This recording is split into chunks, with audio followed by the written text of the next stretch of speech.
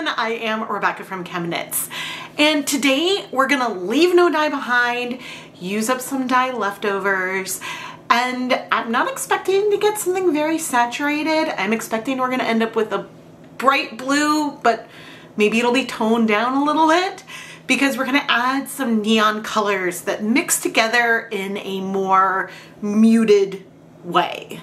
Our leftovers include some diluted extreme blue that looks pretty pigmented. It's enough to give us a reasonable amount of pigment on yarn, but then we have 3 fluorescent colors. We have some radioactive, fluorescent fuchsia, and fluorescent lemon. Now these 3 colors are mixed at less than a 1% depth of shade. And I would be able to quickly calculate how much dye we have in there. I'm not gonna bother with the math here, but we started with 1 gram of dye and 130 milliliters of liquid using one of these containers to measure, and I've measured the volume in these and they hold 130 milliliters. Then I filled up the containers to the bottom of that circle, which is around 30 milliliters, maybe 25, and I brought the volume up to a total of 130 milliliters there again. Okay, so this would give us this expression here, and I've left all the units out because this would give us grams of dye per milliliters, which would give the concentration of our 3 colors right there. I'm very much hand waving over this math and not bothering to do those calculations because ultimately my point is that we have way less than 1 gram of dye left here. way less. And I am doing some estimates, back of the envelope calculations, and I know that there's way less than 1 gram of dye here. Maybe at one point, oh gosh, I don't know. I do know that extreme blue can still be pretty pigmented even when there's not that much dye there. Why am I bothering to go through all this when I'm not following through the math? I'm doing just back of the envelope estimations, and that's because sometimes when I want to decide how much yarn to dye for leftovers, these are the kinds of thoughts that go through my head. If I knew I had a few grams of dye, I would bring a few skeins of yarn. And I probably could dye 200 grams of yarn and not end up with something completely pastel, but I might end up with something completely pastel given the amount of dye that I think I have left. So my plan is to just dye 100 grams of yarn here because I think that that's what makes the most sense given what I have left over. And I thought it was worth talking more about this thought process because the plan is to really just mix everything together in a pot, add the yarn, and see what we get. I do have, and I think I've shown the first one, I do have a container where I've been saving leftovers from the beginning of the year. I could add all this dye to there, but because I have it left in these open bottles, I really just want to use it up. And so that's what we're gonna go do right now. While I am talking to you in front of the camera, please subscribe and turn on notifications so you never miss a new video. This is the biggest way you can help support the content here, and I really appreciate it. My other leftover steamer basket actually has a tiny bit of pink in it. That's actually interesting, but we're gonna reuse that water. And if you're curious, all of this yarn is leftovers from the bonus SMSMS video where I did the resist dyeing with the blue and those neon colors. I just added more water. Now, I mentioned that I thought our colors could end up being a little bit muted. And that's because the average of our 3 fluorescent colors may look like this. A little bit orange. And you know what happens when you mix orange and blue? Well, you get brown. But I am gonna come in with all of these containers and may as well rinse them off in the dye bath, starting with our neons because as soon as I add that blue, then things aren't going to look like much. Now, a lot of these neon pigments will never look quite as opaque as the blue, even if we have a lot of dye. And even with my back of the envelope-ness, because I don't know quite how much of the blue I have, I'd be hard-pressed to say if I have more of the neon colors or more of the blue. But everything was mixed up 2 days ago, so things are fairly fresh. And this color is honestly looking very pink. We could end up with something that shifts purple. That I don't know. I'm going to start heating things up. And we're going to bring over our blue. And I am going to fill this up to rinse it out. But all of a sudden, things are way more opaque. Now, for reference, when I have dyes that I can see all the way through and it's more translucent and less opaque, then I know that there's not that much pigment there, with the exception of some of those neon colors. And so that is how I know that there was a lot of blue dye in here originally, because it was so opaque. Now, since things are not that hot, ooh, am I getting a flash of some like greenish? I guess like orange and blue can give a green, depending on the proportions. I'm now so curious about this color. But I'm gonna let it heat up, and I am gonna add some acid now. And with using leftovers, here's some white vinegar that I have in a cup. That was, again, leftover from what I was doing yesterday. And so, may as well toss that in there. And while we wait for things to heat up, let's go chat about our yarn. The yarn we're gonna dye today is a dry favorite of all of ours. This is Knit Pick's Stroll fingering weight yarn.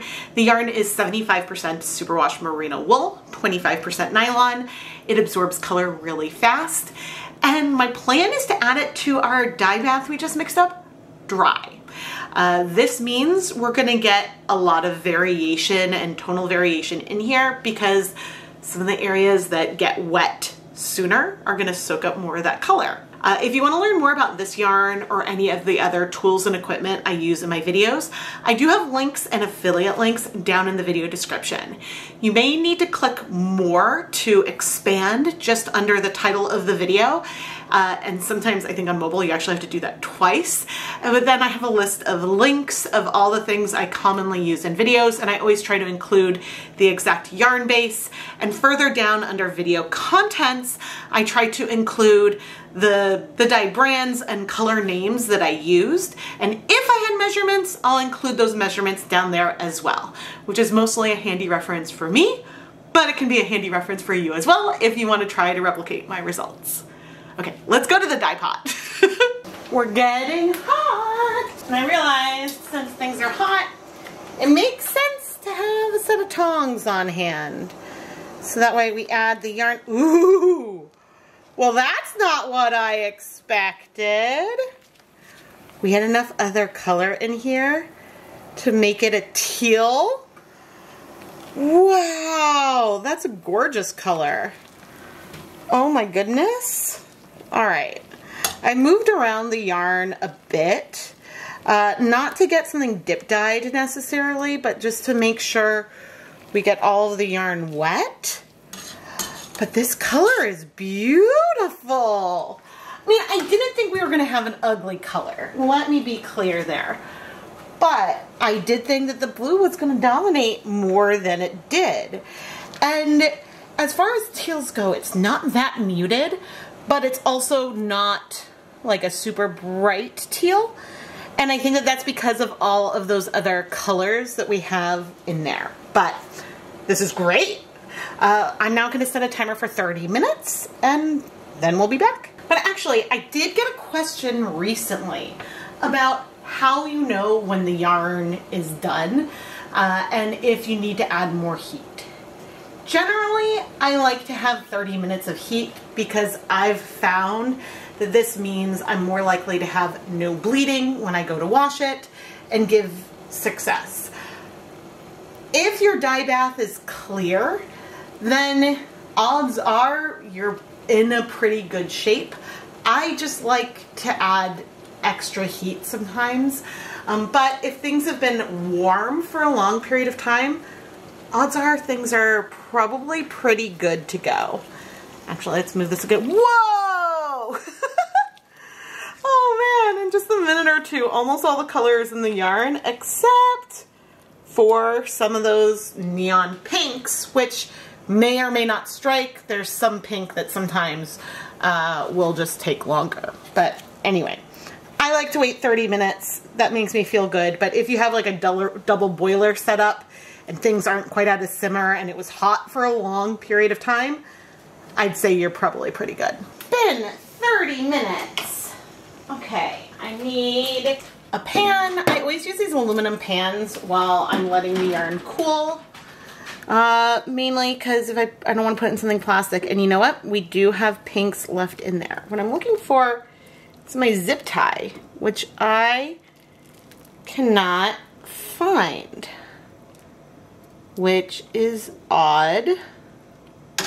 So it's definitely there. I think it must be on the inside of the yarn. Now, to avoid tangles, I normally try to remove yarn by the zip tie. And then to remove water, I will usually, there's the zip tie right there. Wrap it around my tongs just to let some of that water drain out.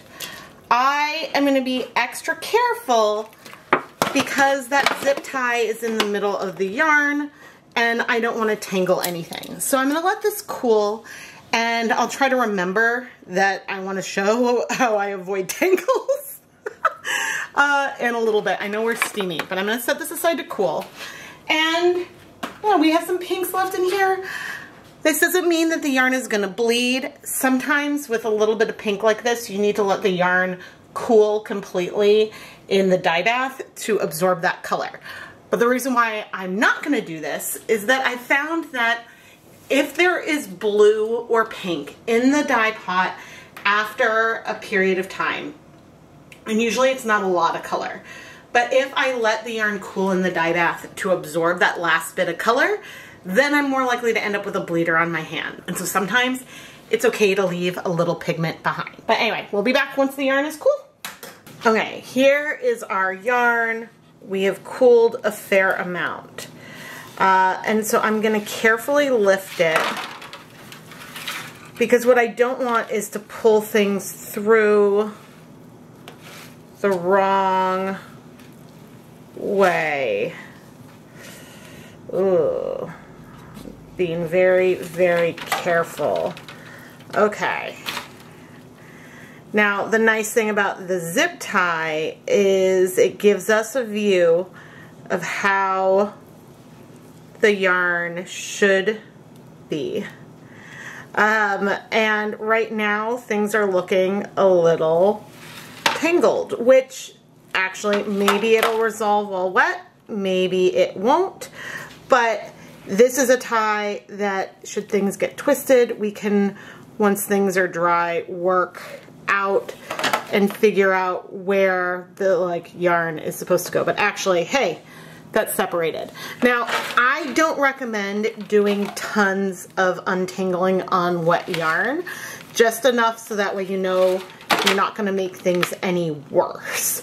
Otherwise, I would say wait and do the untangling when the yarn is dry, because then you're less likely to snag it or to stretch it or break it. The yarn is more fragile while it's wet than when it's dry.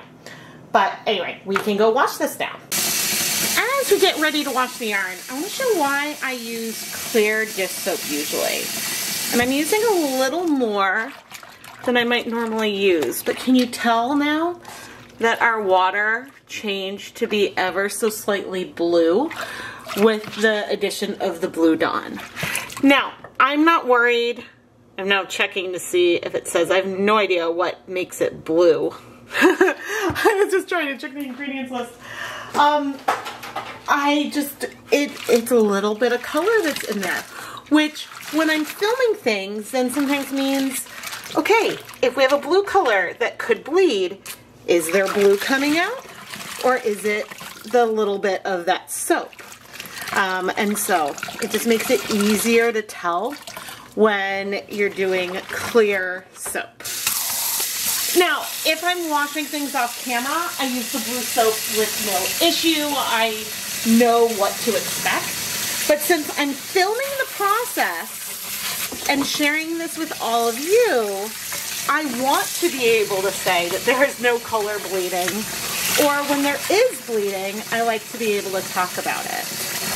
Now, we have some lovely subtle variation of color in here.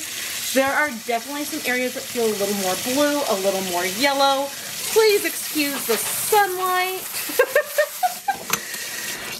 You know, for such a simple project, I have a lot to say and share today. But anyway, I'm gonna go pop this yarn through my spin dryer. I'll hang it up to dry, and we'll take a look at the finished yarn that we got with our leftover dyes. Here is the finished teal yarn, and I didn't show as I was laying it out, but there was no evidence of tangles when I removed the zip tie. Sometimes with yarn you can see a little bit of bunching around the ties, and the way I deal with that is to put both hands through the yarn like so, and then I give it like a good snap, which I don't think my hands are all on camera, but then that will allow everything to lay nice. This tonal is lovely, and we got really good coverage here. We have some areas that are almost like a soft yellow, and then areas where we have more of the blue as well. The color is very, very muted overall, but still a pretty teal. I think we're a little lucky we got such good coverage of the color, especially given that our dye bath was hot and there was acid in there before adding the yarn. Because some of these colors could have struck pretty quickly, leaving even more differences in the saturation of our color. I love the dimension that we got here. Now, could I replicate this color?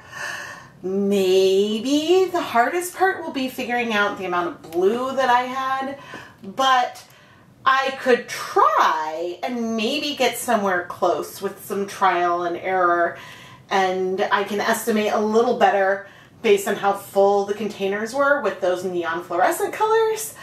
But the thing with Leave No Dye Behind yarns is that without a measurement, it can be really hard to know exactly how much dye you have. But just to show both how unsaturated this teal is and how muted the color is, here is the yarn that I dyed that has each of our colors individually. We've got our brilliant blue, fluorescent fuchsia, fluorescent lemon, and radioactive. And so you can really see that when we combine all of them together, you can get something a lot more muted. I am Rebecca from ChemKnits, and I don't always know exactly the colors that I have when I do a Leave No Dye Behind project. Sometimes these are incorporated into whatever video it is I'm filming. Other times I have leftovers that I save over the course of a dyeing day or week, and then combine those together to just try to use up the leftovers that I have. And I feel like I probably gave some really informative information this time. Editing Rebecca will have to see to confirm how coherent I was, but I love to share my thought process, and to the best I can, I try to share different thoughts along the way as well, just so that way you can get some insight into my process, which maybe will help inspire you as you go play with color. Please subscribe and turn on notifications so you never miss a new video. And if you love the yarn I dye, go and check out the ChemKnits Creations Etsy shop. I'll have it linked down in the video description, along with a bunch of other helpful links, places you can find me on social media, and more. Oh, I love a good tonal. But anyway, thank you so much for watching.